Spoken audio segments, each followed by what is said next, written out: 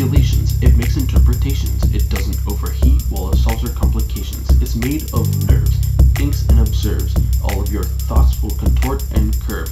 There's the brainstem and the cerebellum. Here's the different lobes that make the cerebrum. The frontal lobe, temporal lobe, occipital and parietal lobes all make the brain function every day. And if you don't have it, you're as good as a barrel of hay, the brain. The brain. The brain is far better than a supercomputer. Processing is powerful and you don't have to boot her. Different sections of the lobes have different allocations, designed perfectly for computation.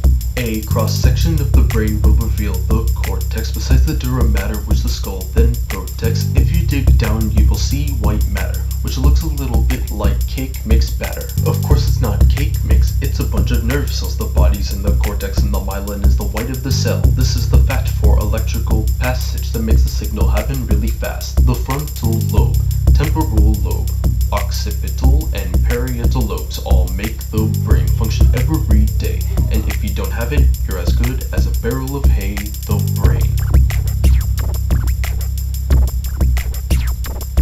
The brain. The brain split down the middle. It's arbitrary. Half is autonomic, half is voluntary. Voluntary is somatic, and that's great if you're athletic, and the autonomous part's considered very sympathetic.